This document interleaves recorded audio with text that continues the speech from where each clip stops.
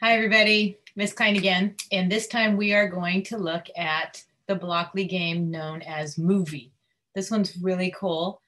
There's a lot of things you're looking at here. Mathematically, you're looking at moving the drawing object on the Cartesian plane or on the coordinate plane, as you might understand, on the XY axis. So it gets complicated fast. So we're just going to do 5 levels, and even the 5 levels they're doozies. And so I don't want you to get frustrated. We're just starting, we're getting our feet wet in coding and programming and learning to think logically. So we're just going to do 4 or 5 of those and then move on to the next Blockly game. And you'll be seeing this stuff over and over again over the course of the year. And as you move into the AP computer science class, so you got to start somewhere. So it's very fun. It's a great introduction to all these basic coding and programming terms and tools. So we're going to open the movie. And what we want to do on this one is we want to replicate the drawing that we see here. So you can see that you have blocks for setting the color, and then you have blocks for making your movie. So you have to draw what you see on the screen. The computer doesn't know what is a person, what is a circle. You have to actually tell it what it is. So you'll see that you're going to draw the circle first, and then you have to move it, because when you start, when you just grab these blocks out, I put that there, you can see that block right there. If I give it another color, you'll see, let's make that yellow. So you can see that it's not where you want it to be. So you have to tell it the XY coordinates and the radius so that you see what it is you want to see. So we have to set the circle to be red. That's what it requested. And the circle is at the coordinates 50 and 70. So the X is 50 and the Y is 70. That's why that's there. And the radius is 10. That tells us how wide the circle is going to be. Diameter all the way across, the radius is halfway across. So you've got the head of your person there. So now you're going to draw the body, which is a rectangle, and the rectangle has a center of 50 and 40. So 50 on the x-axis, 40 on the y, and then it has a width of 20 wide, see from 40 to 60, and it has a height of 40 because we started at 20, went up to 60. So if you're doing this on your own, you can count all that out. Miss Kline did it. It's really fun. I do all the puzzles before you guys try it, so that I can see what you're working through and struggle with you guys and see how to solve the problem. So you're drawing your rectangle, and the next thing you're going to draw these are lines, and lines are a little different than a rectangle. So you'll have the line, and then you'll say how wide is that line going to be. So this line started at X on the x-axis, and it went all the way to 20. So it started here and started here at 40, went to 20.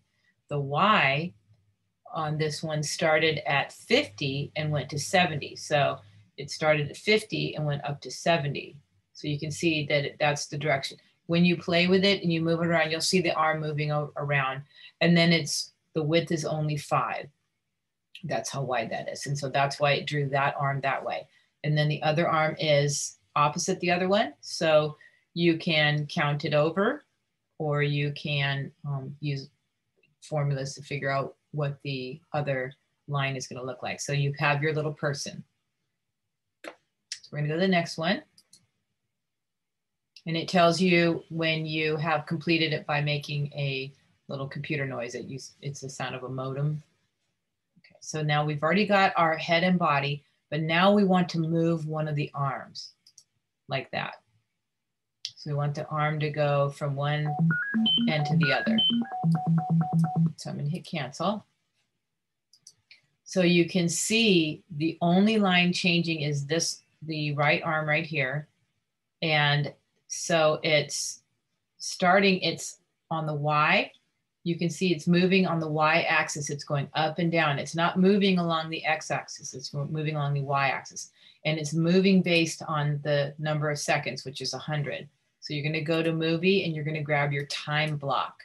And then the time block goes in here. So we could actually do both arms if you want to. We're going to put that in the Y.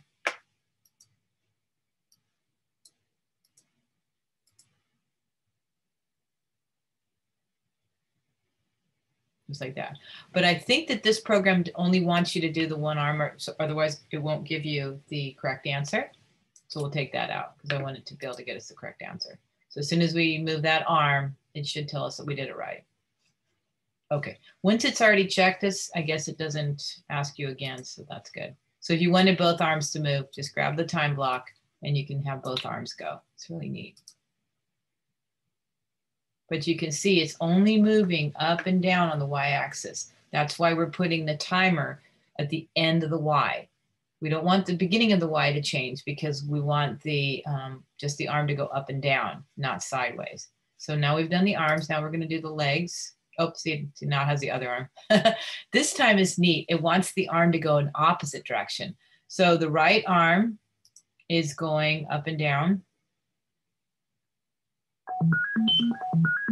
So it's happy with our code. But the left arm, what we're looking at on the left, is going to go opposite. So we want to add a math equation in there. And we want it to start with the 100, because that's how many seconds we know we're going to have. And then put the time as the finish so that it counts opposite. Because remember, it's going on the Y-axis. So it just means where it's going to start at 0. So 100 minus 100, it'll start at, if we're starting at 0, 100 minus 0, but then it'll move up and down.